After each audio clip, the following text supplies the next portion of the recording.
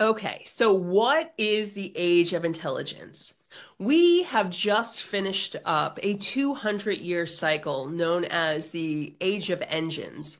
And this is really where we've seen the Industrial Revolution. We've seen the centralization of models, that factory model where we still have the remnants of work, where you're butt in seat, 9 to 5. Our educational models are built around this. We still have factory towns that are functioning in this way. And the thing is that we know that those are old models that are broken. And so it's almost like sand and water that it hasn't necessarily settled yet.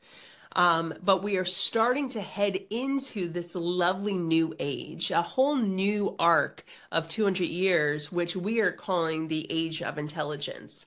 And this is really where you see the combination between intelligence between machines and humans start to connect and blend in varying ways. So whether or not we're talking about neural networks, whether or not we're talking about, our consciousness being uploaded into a machine or into a collective intelligence, all of these things will start to come to fruition and morph over the next few hundred years.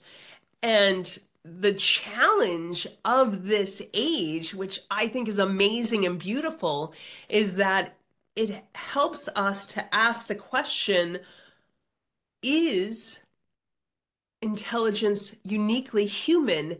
And if so, when is it uniquely human?